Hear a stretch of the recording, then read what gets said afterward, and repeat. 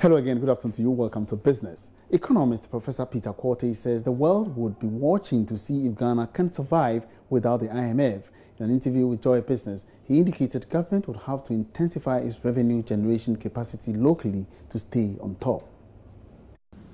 Yeah, I think the decision was based on our achievements, and you could see from the statement that they even commended the government for achieving most of the targets, which for me looks good.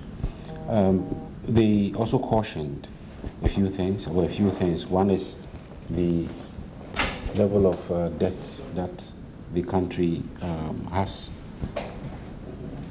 You know, the increasing debt burden was one caution they gave quite strongly, and also the need to increase revenue mobilization. Otherwise, if we don't do that, we would go and borrow more, and that would not be good for our risk profile. That would not be good for our exchange rates, and would not inure to our benefit. Then also the issue about debt. When you're unable to raise enough revenue, then obviously you would have to focus more on borrowing, which comes with interest rates, repayment issues.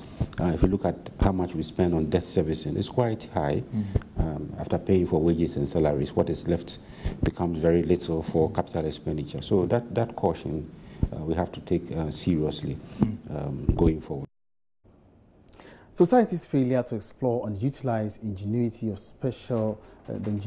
of special children was highlighted at an event to mark World Social Work Day in Kumasi. Sociologist Dr. John Bullard Foucault believes the failures are partly to be blamed for Ghana's slow pace of realizing her full economic potential. He spoke at the Community Special Vocational School at the Duakon, where the ceremony was held.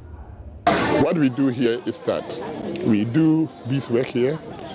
We do candles production, we do doormat making, we do tie-and-dye batik making. These are issues that prepare students for lifelong learning. School head Stanley Mweni enumerates the commercially viable products churned out by inmates. The Duakon Community Special School is one of the only 2 second cycle facilities for graduates for all schools for persons with special needs in Kumasi. It was established as a private institution in 2002 and absorbed by government in 2005. Students are required to undergo 3 years of skills training in tailoring and dressmaking, leatherwork, as well as bead making, among others.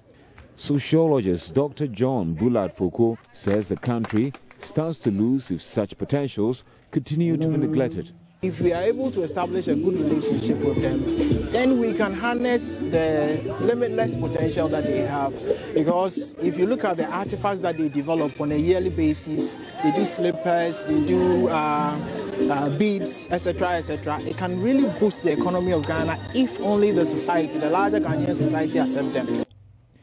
The 2019 edition of the International Social Work Day highlights promotion of importance of human relationships. It's the key day in the year social workers worldwide stand together to celebrate the achievements of the professions. The national organizer of the Ghana Association of Social Workers, Moses Jesse, observes a gradual breakdown of family and workplace as a result of poor relationships. According to him, this has long-term implications on productivity. This year, we want to say that human relationship is important in the family, at the workplace, in the community, and everywhere we find ourselves. There is a breakdown of the family as a result of poor relationship at home. There is a breakdown in our workplaces where productivity is low as a result of poor communication at the workplace. In our community, we no longer have the community meetings that we used to have, which brings the people together. The Association of Social Work Students took the opportunity to interact with the special students to create awareness of the importance of social inclusion. Enoch Amponsa is vice president of the association. Engaging with these special children, we want them to understand that they are also part of us. They can also actually contribute their quota to Ghana's development. And that's in business for now. I'll be coming away shortly with the marketplace for more business news.